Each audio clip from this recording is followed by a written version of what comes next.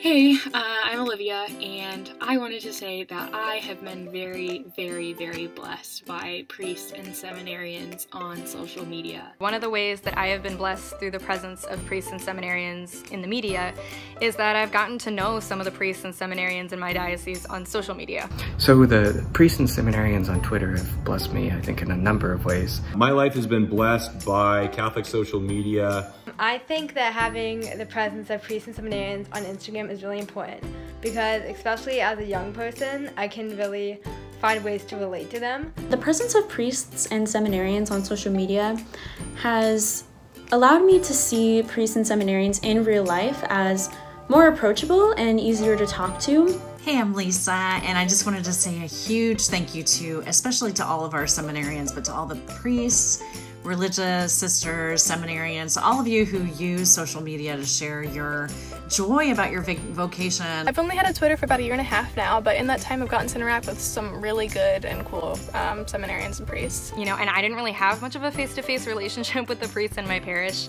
before that happened, but I think getting to know some of y'all as people who have full lives, you know, from a distance kind of helped me to bridge that gap face-to-face. Here's the reality, guys. There are a lot of people out there and you don't get to talk to them, which is a shame because I think one of the core components of your vocation is calling people to encounter with Christ.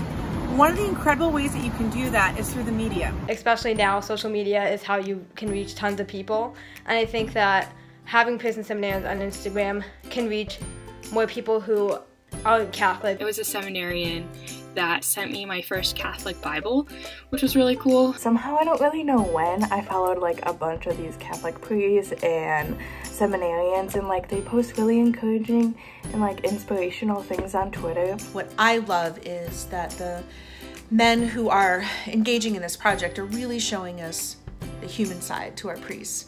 They're just like you and I. They have struggles, they have likes, they have hot sauce preferences. Who knew?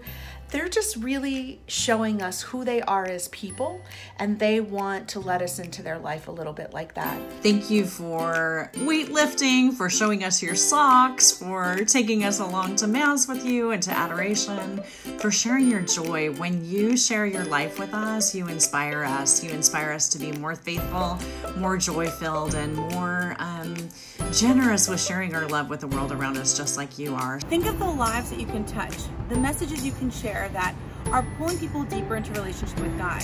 Hi, I'm Barbara from Argentina, and I just wanted to share with you my experience listening to the Big Tree podcast.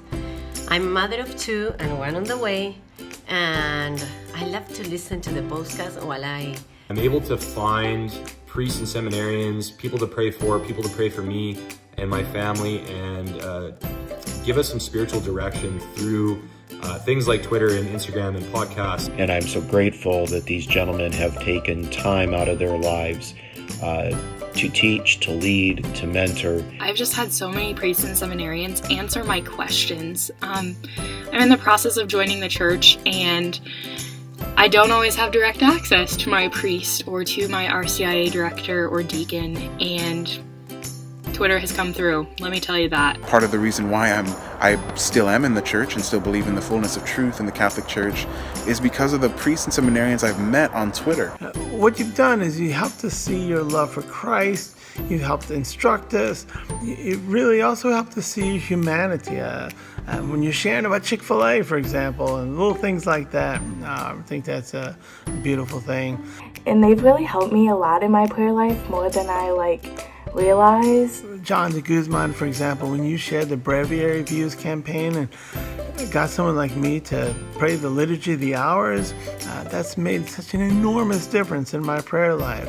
And another thing, honestly, is that the presence of priests and seminarians on social media helps me to remember y'all in my prayer more, in a more intentional way, because I have more of a finger on the pulse of, you know, your concerns and what you're dealing with. I do want to say thank you for sharing your struggles too, so that we can remember to pray with you, and just thanks for being a light. You bless the media, and you give me hope. So thank you, and God bless.